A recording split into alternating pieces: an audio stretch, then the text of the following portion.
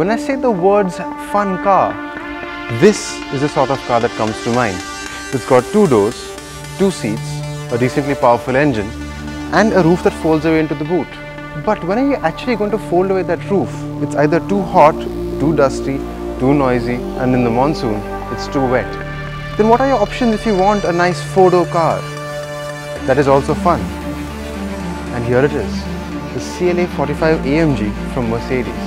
It's got 360 horsepower, which makes it the most powerful 4-cylinder engine in the world.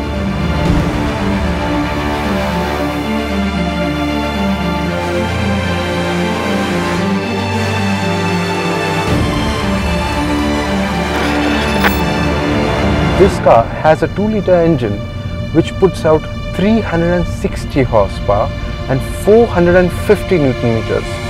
Now that's something you don't get in most V6 engines. It's got 3 modes as usual: comfort, sport and manual. So if you don't want to shift gears yourself, you use either comfort or sport, and if you want, you can use the paddles behind the wheel in either of these modes, or just get full manual control with manual mode. Now I really like manual because unlike other automatics, it goes all the way to the red line and stays there. It doesn't shift up on its own.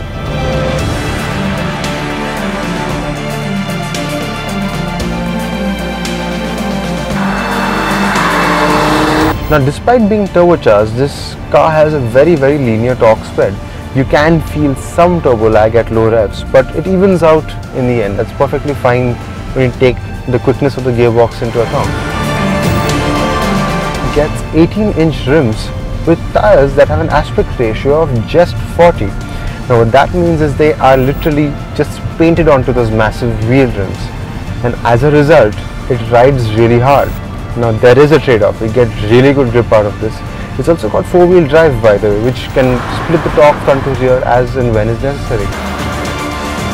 So you get a really good handling car which doesn't ride really well. The steering is light at low speed, it's very accurate, but it doesn't really have the same feel that we're used to from an AMG. The other thing is the brakes. They're great, they bite really well, they've got great progression. So all in all, as a fun car, yes, I do think the CLA-45 does make a very good case for itself as a fun car with very good performance.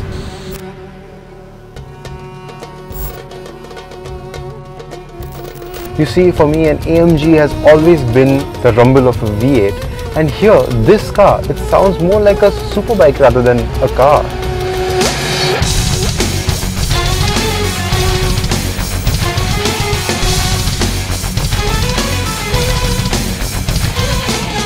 But that said, those of you who like your engines turbocharged are going to love this engine, because every time you put your foot down hard and get off it, you can hear the hiss of the wastegate just like you would with any tuner car.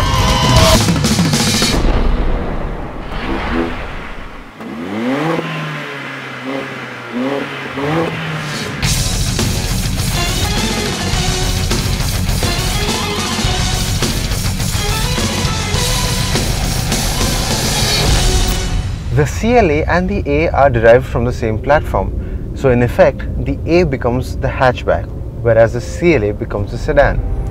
So because of that, you see a lot of elements from the A-Class in the CLA.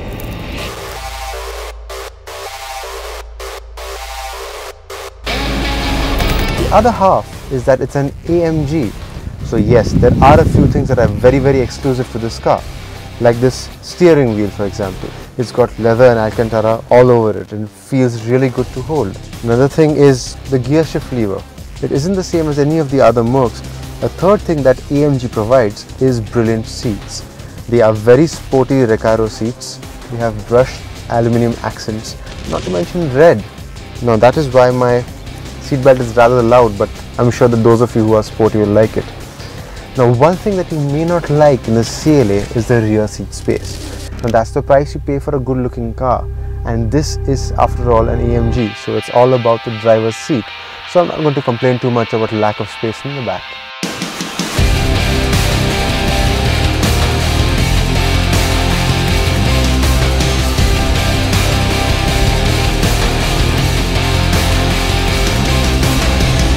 The CLA is called that because it is modeled on the CLS. You can see a lot of A-Class in the front, but you can also see a lot of AMG.